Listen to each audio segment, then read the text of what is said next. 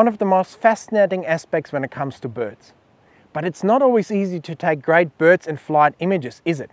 So today I want to share with you my most successful tips, tricks and techniques when it comes to birds in flight photography, so you too can take amazing birds in flight shots.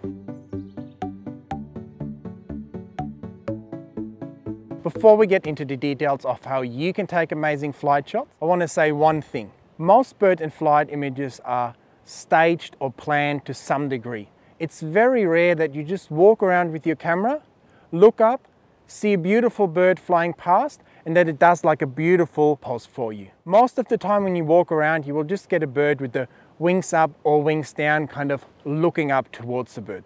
So that's just something to keep in mind. The more you plan it, the more you prepare to be in the right place at the right time, the better your flight shots will be. Unless you're doing something like artistic blurs, hands down the most important aspect when it comes to your bird photography is your shutter speed. If your shutter speed is not fast enough, you simply won't get great birds in flight shots.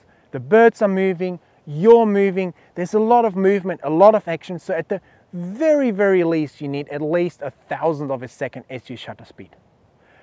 Ideally, I would recommend you use a 2,000th of a second or 4,000th of a second as you can, because it will just give you a lot more scope for slight errors and will ensure that all your birds in flight shots are nice and sharp. How do we get these fast shutter speed? Simply by opening up our lens to something like f4, f5.6, increasing the ISO enough so that we end up with a nice fast shutter speed. But whenever you're setting up your exposure, remember we want to expose nice and far to the right, and that's especially true for flight shots, so we can have a lot of details, especially in the underwings and darker parts of the bird. While I recommend using just one autofocus point for perch birds, I think for birds in flight it's recommendable to use one point and then have the surrounding points activated as well, or use some sort of zone autofocus. Depending on your camera system, this will be slightly different, but the basic idea is to use one point and have surrounding points activated, so that helps you keep track of the bird when you're panning with the bird. If you just have one point activated, chances are that you're really easily slipping off the birds onto the background and missing all the shots. Now that we've already spoken about autofocus point, which autofocus point and the surrounding points should you actually be using? Well, in my opinion, for most cameras, the center autofocus point is still the best one. And for flight shots, generally, I think it's the best one to use as well, because you don't always know which direction the birds come from. So being in the center usually works quite well. However, when the birds come closer to you, or you know the birds are only going to fly from like the left to the right, I would probably be tempted to pick a point that's slightly off the center, so I am more certain that I can stay on the bird's head when I'm moving along with the bird. So if I'm not sure what's happening, I usually use the center autofocusing point. But if I can see a pattern, or I can see the birds are always having the head in a certain part of my frame, I would then try to have my autofocus point kind of edging towards that area to make sure that my focus hits the bird's head and not the wings.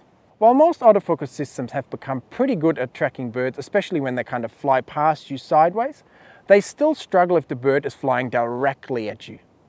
And there's simply not much you can do about it except for keep trying, and eventually get some shots.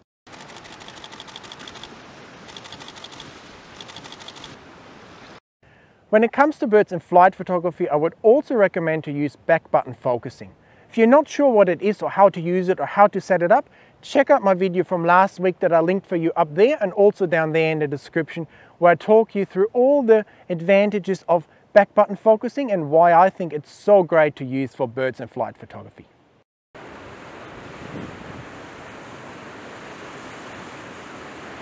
When it comes to birds in flight photography, there's usually two different techniques that you can use to get amazing birds in flight photos.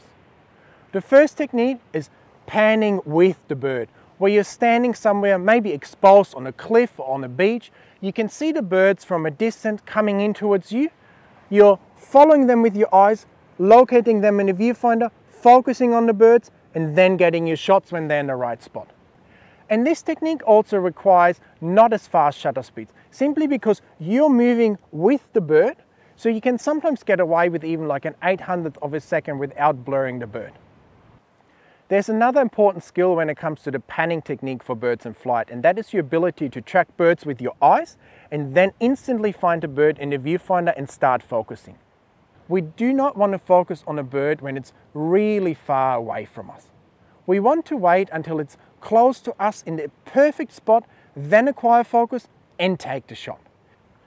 Personally, I like to track the birds with my eyes when it's away in the distance, have my camera in front of my face, track the birds, and when it's close enough, I instantly find the bird in the viewfinder, look through it, acquire focus and shoot and get my shot. If you're reliant on having the bird in the viewfinder at all times, I think you're prone to missing shots simply because it's very hard to keep a fast flying bird in your viewfinder for a long period of time, because the bird might break or fly up or fly down, and with the long lens especially, it's hard to keep track of the bird at all times. I also made a video about the skill of locating the birds in the viewfinder very quickly. You can see it up here, the #1 skill to never miss the shot again, where I show you exactly what I do to instantly find the birds in the viewfinder and be able to track the birds with my eyes and then have them in the viewfinder right away to not miss any shots and to also not lose the birds while I'm trying to track them.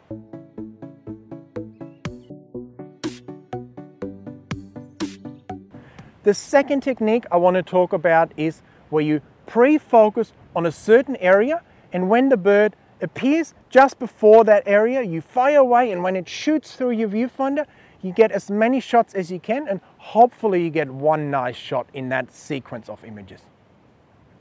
And because you're stationary now and the bird just shoots through your viewfinder, you need to have much higher shutter speeds. I would recommend at least a 4,000th of a second for that technique. If you're using slower shutter speeds, most of your images will just have motion blur. I've used the pre-focusing technique very successfully on many occasions.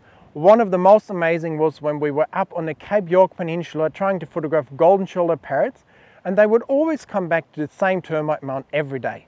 So I studied their behavior, and once I could see a pattern where the bird would come in and how it landed, I started to pre-focus on an area where I thought it would make a really cool pose, probably 10 to 20 centimeters behind the termite mound.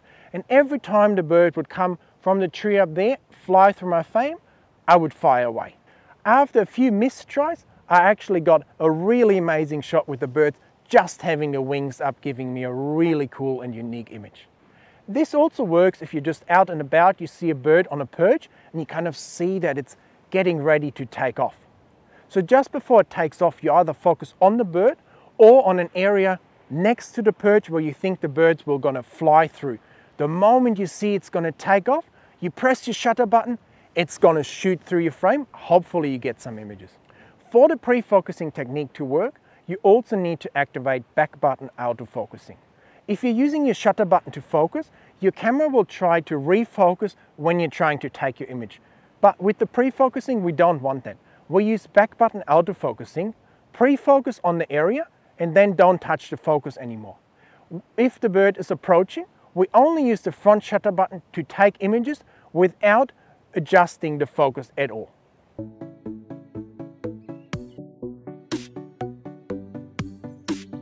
Birds generally make the nicest poses just before they land or just after they take off, where they fan their tail, they have their wings out or their wings down, and it looks really nice. Often birds will do like a little poo, stretch their wings, maybe shake their feathers, and then they jump off. If you know this behavior pattern, it will be much easier for you to time your shots and to be ready when the bird is ready to take off.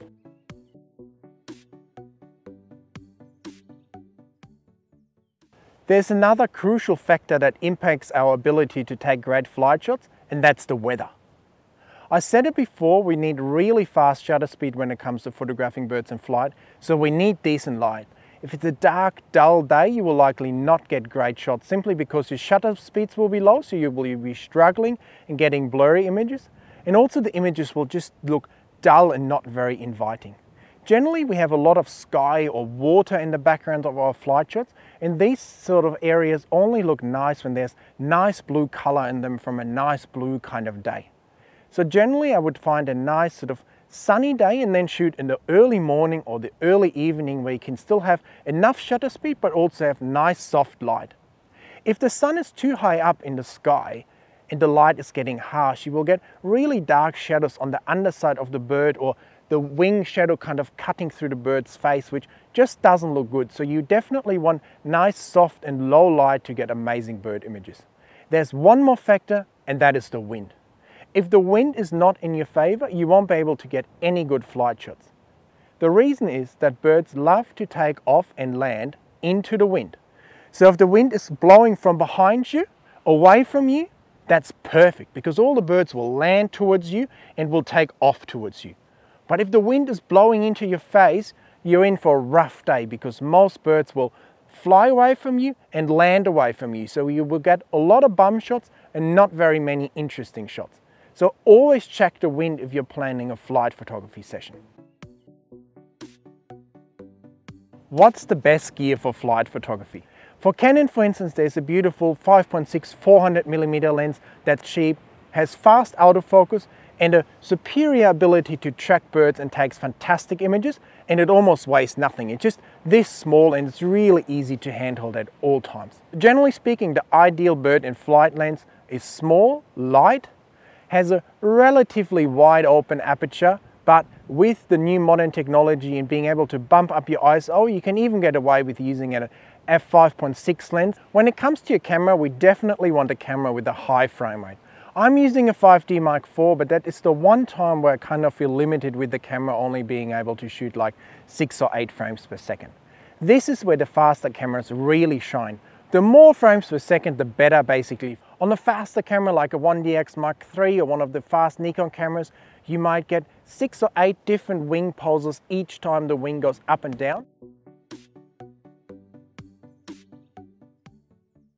If you're using a smaller lens like a 300 or 400mm lens, I would definitely recommend to handhold.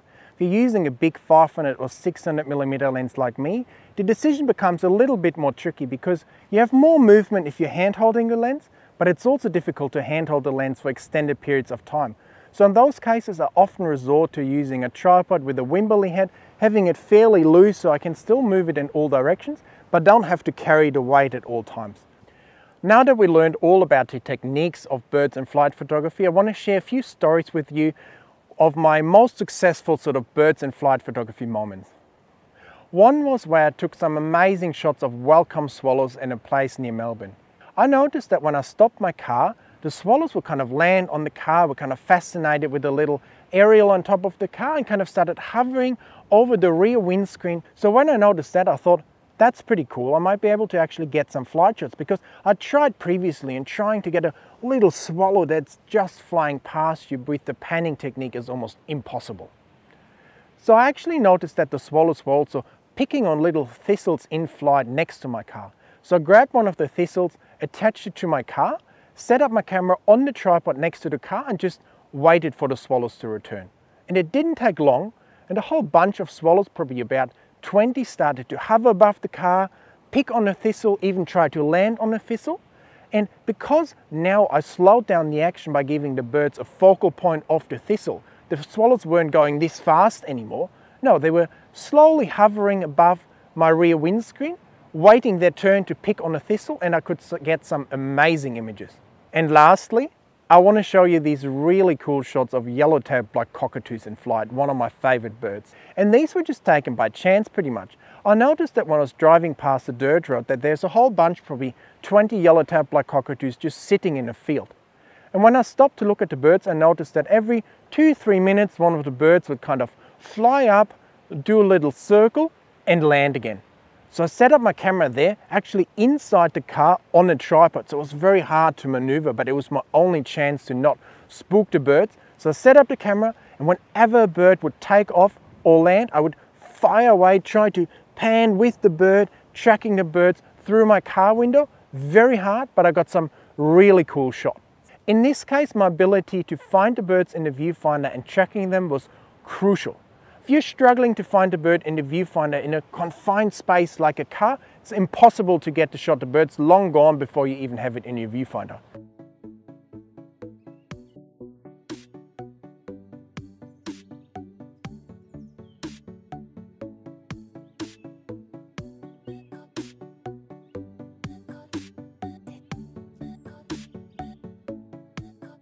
I hope I could give you a nice insight into birds in flight photography and show you different techniques and idea of how you can get amazing birds in flight shots.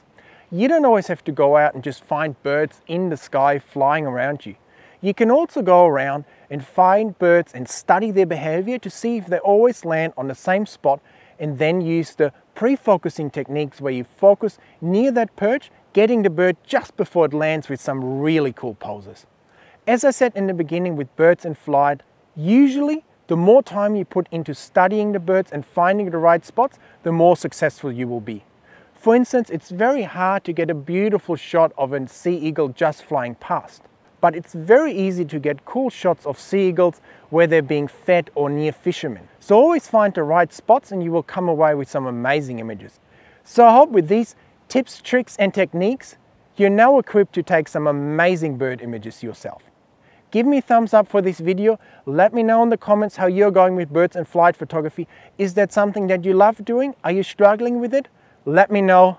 Subscribe to my channel somewhere down there and I will see you in one of my next videos. Bye!